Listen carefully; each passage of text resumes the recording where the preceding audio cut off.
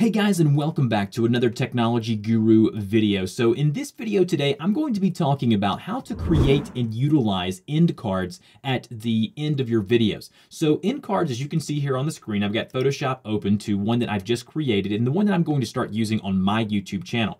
The reason why you would want to use a YouTube end card is the ability to have something at the end of your videos for people to stay in your channel, to stay in your ecosystem. So as you can see with this end card here, we're thanking them for watching the video. We give them a direct link that we can annotate with the YouTube annotations to subscribe to the channel. We give them all of our social media outlets, Snapchat, Facebook, Twitter, a podcast. And then over on the right, the beautiful thing is being able to link to videos, to more videos on the channel. So whatever the video that they just watched, you want to pull in similar or related videos that you can place the thumbnail within this end card. Now, creating an end card, I'm doing it in Photoshop. You can do it in GIMP. You can do it in Pixelmator. You can do it really anywhere. Canva online for free. I prefer Photoshop because I have more flexibility, and I also already use Photoshop for other stuff. So for me, I use Photoshop for creating my end cards. Now, you don't just want an end card up after your video. You actually want some music in the background to kind of give it a little presence. You don't want it just to be the end card.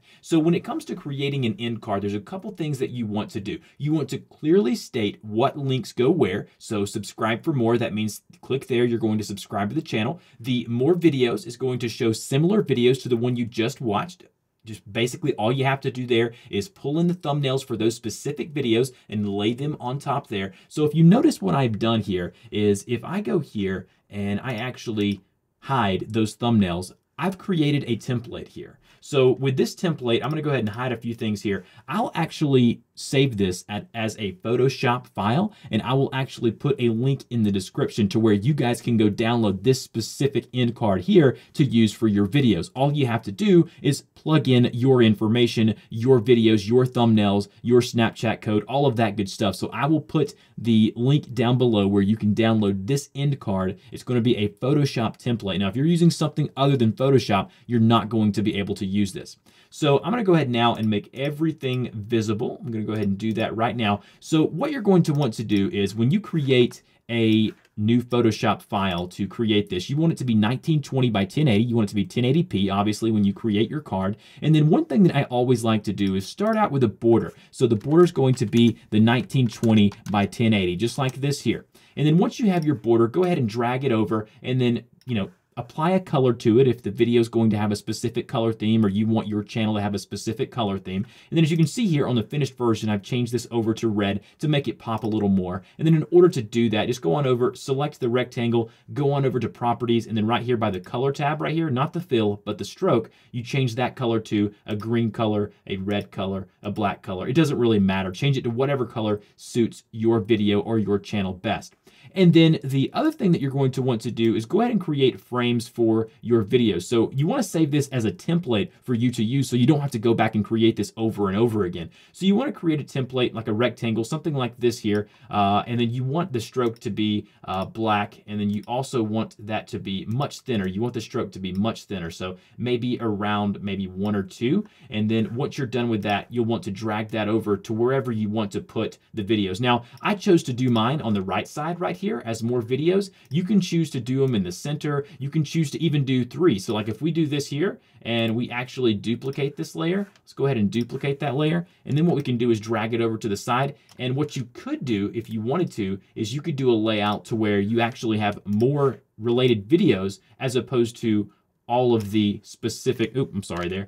I didn't do it the correct way there. So you could do actually 3 videos here instead of actually doing the social media thing. So again, that's all up to what you want to do. So I'm going to go ahead and deselect the rectangle there and then drag these up.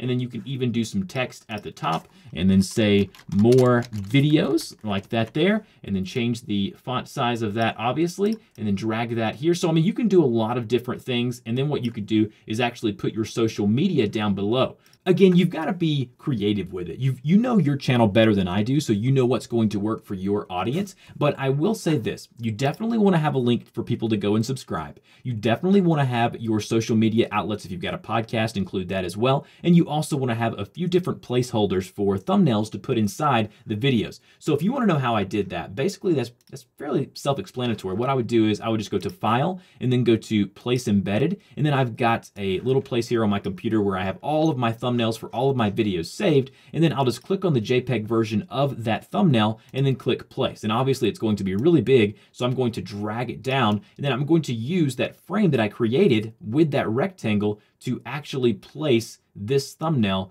That way it'll always look unified and it'll always look good within this specific end card. So again, when creating an end card, you want to make sure you have all your direct links. You want to make sure you have a border around it. You want to make sure you have some really upbeat background music. I don't know, it's up to you, depending on your channel. And then also have your social links. Again, I will have the template on how to do this linked down below for you to download if you want to use my template. Otherwise, go into Photoshop, go crazy with it, link all of your stuff, make sure you have some videos to go by. And also at the end of this video, you're going to see what this end card ended up looking like. So hopefully you enjoyed this video. If you did, slap that like button, go ahead and subscribe to the channel for more great content just like this. And as always, guys, thank you so much for watching my videos, and I will see you guys in the next one.